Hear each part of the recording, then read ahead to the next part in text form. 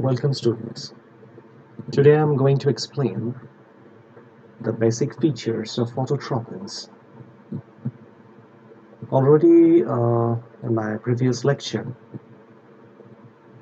I mentioned the important structural details of phytochromes and cryptochromes.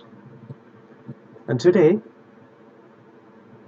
I want to discuss the basic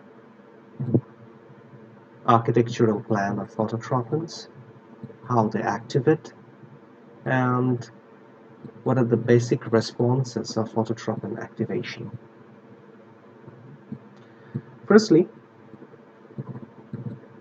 I must mention that this is a blue light sensing pigment. Here, actually representing one of a very important paper by Christie et al.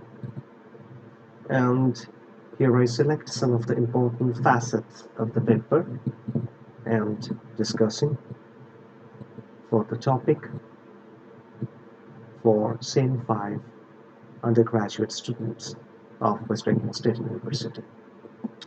Now, as we all know, that light is one of the most important environmental cues controlling the plant development in various ways,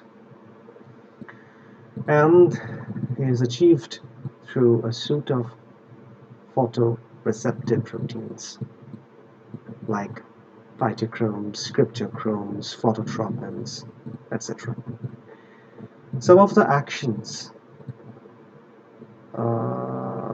of this specialized photomorphogenetic attributes, they act together, and in some cases they act solely.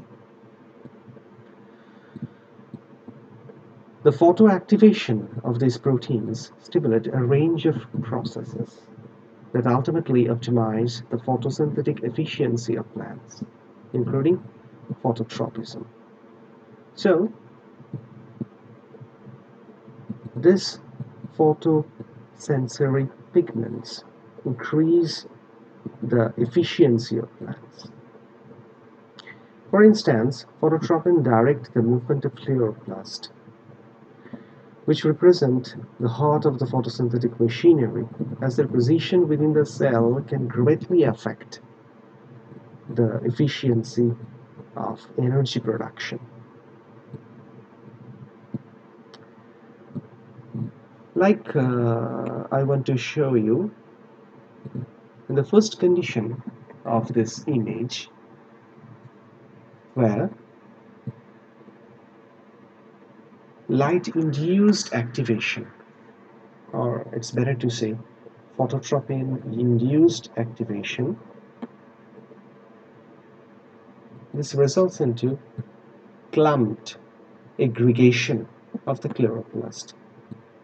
It's better to say that the left condition showing it's a microscopic image, accumulation movement of chloroplast to the cell surface, when the leaves are irradiated from above with low intensity of blue light. And whenever the light intensity increases, it shows avoidance response. This particular shift or transformation from aggregated or clumped to the avoidance response, and the chloroplast also changes their location from the surface to the periphery or the side walls, because they try to save the plant from high light intensity. That is, they reduces the photodynamic damage. So this is one of the aspects of phototropin. Then leaf positioning and expansion is also directed by phototropins. Our next image, leaf positioning. Here WT indicate wild type, where phototropin is completely activated or in a working condition, and this P1, P2 indicating the one of the mutants in Arabidopsis, where phototropins are completely inactivated.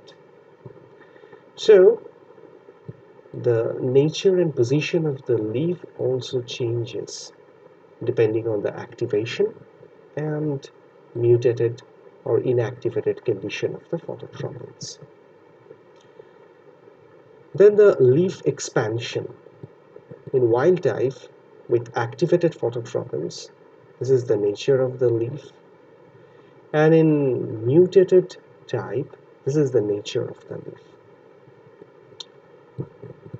Then I must mention that phototropins control the opening of the stomata also. These pores, they are mostly encountered in the leaf epidermis, which regulate the gaseous exchange.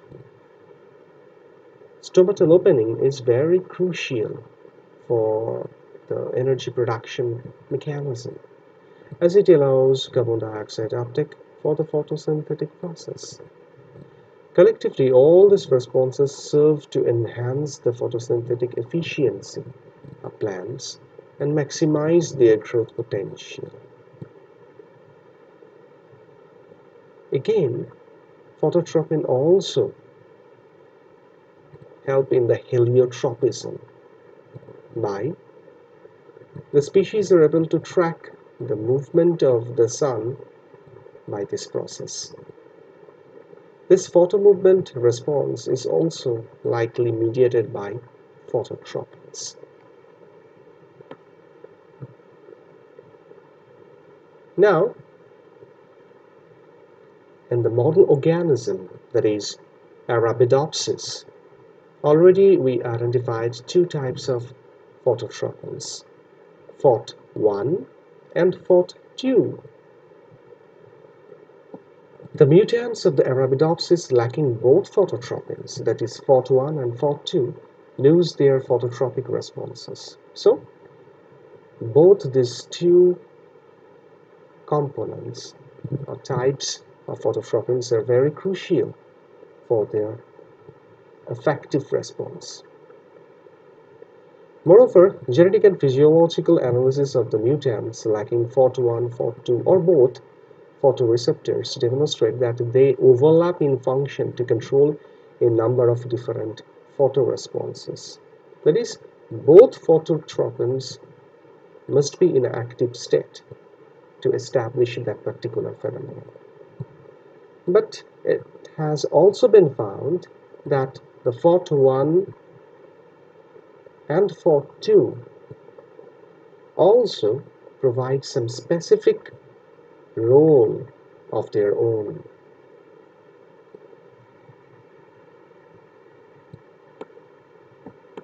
In the next part, I want to show you their specific response. Like PHOT2, which induces chloroplast avoidance, already I mentioned. Avoidance movement to the cell side walls, from the upper surface to the cell side walls in bright light to increase mutual shedding and prevent photo damage of the photosynthetic machinery under excess light by PHOT2. And obviously PHOT1 also some specific function, like rapid but transient growth inhibition response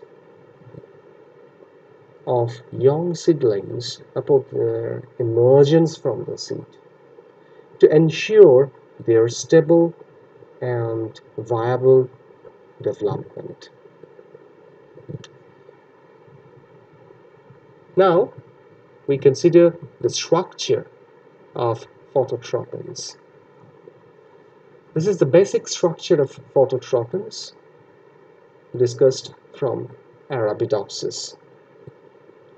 The structure of the plant phototropin can be separated into two parts or two domains. One is N-terminal photosensory region, and another one is C-terminal output region. The C-terminal output region have a serine threonine kinase motif, and this N-terminal photosensory region have two love domains. These are very crucial for the activation and further expression of the phototropins. The N-terminal region comprises two love domains, already I mentioned, each of which bind the vitamin B-derived cofactor FMN or flavin mononucleotide. Okay, so these are the FMN as a blue light absorbing chromophore. Love domains exhibit protein sequence homology to motifs found in various range of eukaryotic and prokaryotic proteins involved in sensing light, oxygen, and voltage. That's why we call them love. Protein crystallography has shown that the love domain consists primarily of 5 antiparallel beta sheets and 2 alpha helix.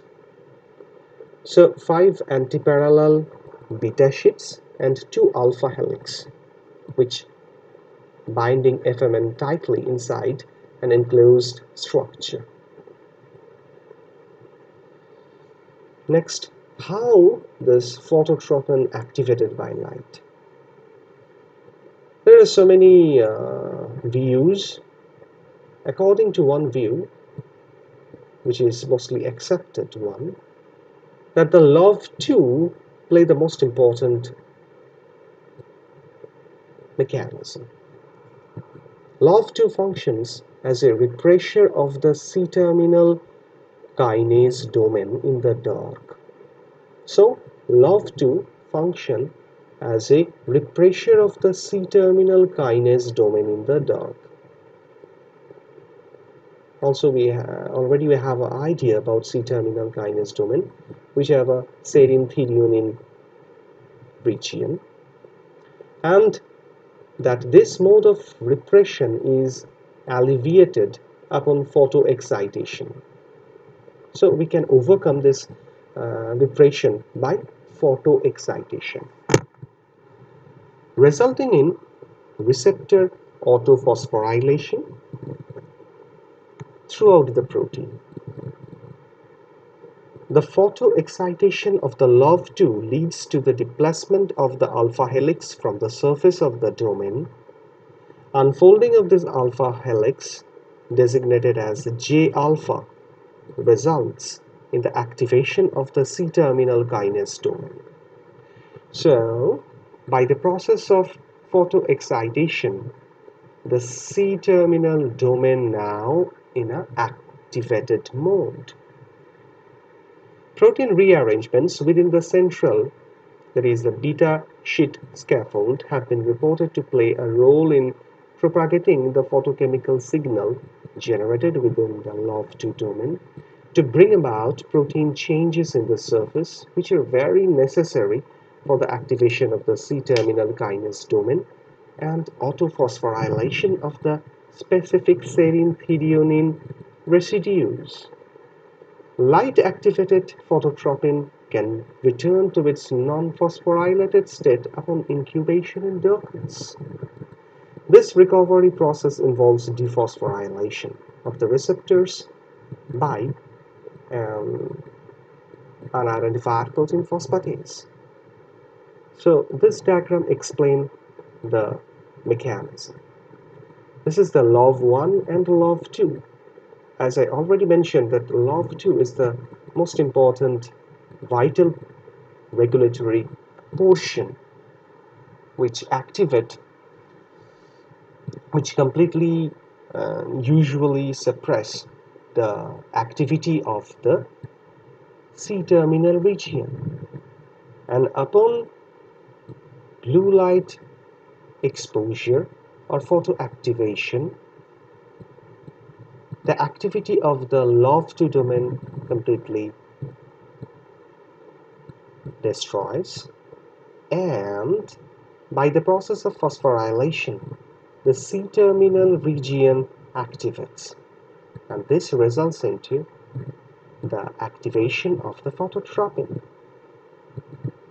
So here it mentioned that phototropin activation by the blue light includes: in the dark, phototropin is unphosphorylated and is inactive. So this is the inactive phototropin. The absorption of the light invokes a photochemical reaction within the LOV domains. Photoexcitation of the main light sensor LOV2 causes disordering of the JA helix and the activation of the C-terminal kinase domain, which consequently leads to autophosphorylation of the photoreceptor. The relative position of the photophosphorylation sites are indicated. So, photophosphorylated phosphate group atom. In this way, the autophosphorylation events changes and subsequently activates the phototropin. These are the sources from which I prepared this material, and you can follow the whole research article from this link also. So, go through the basic structure of phototropin, then its regulatory mechanism, and the activities or responses of the phototropin. Thank you.